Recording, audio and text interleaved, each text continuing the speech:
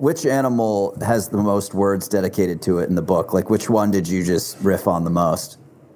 Off the top of, it's weird because it's so random. I think it was the giant river otter. Okay. Interesting. Yeah. Because they're just in. I think it was right off after I did like a long form video on them, so I had a lot of like creative juices still left over. And they're just psychopaths. And I've thought about, and I've felt that way for a very long time. And people think I'm crazy because they hear otter and they think, wait, no, they like hold hands while they're sleeping. So they don't, they wrap themselves in kelp. They're so adorable. I'm like, no, they're like wild ass animals that will, there are so many like news articles because of people going up to these otters because they think it's like a teddy bear, and then they get mauled, or their dog gets mauled, or them and their dog gets mauled, and then it makes the headlines. And nobody. There you go. That thing. Look at its eyes. Go do multiple images and look at its eyes. There's nothing there. They don't have a soul. Dude. So I'm one of the idiots that thought that way, by the way. And I mean, I know that all mustelids are pretty crazy, but I was in the Pantanal looking at them doing exactly what that one's doing, eating armored catfish and Plecostomus and stuff.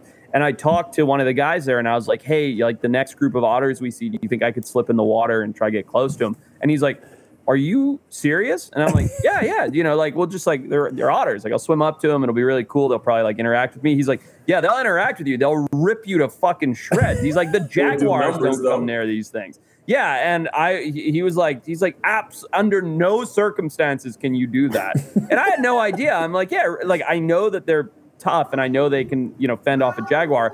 I didn't think that just swimming up to them would lead to like decimation. And he's like, oh, it will destroy you if you try and do that. That's wild. You don't ever hear that. Just a quick message to anybody watching. Like, these things can grow to 6 feet long. This animal is longer than the average man in America. I just wanted to point that out. I'm 5'11". That's crazy.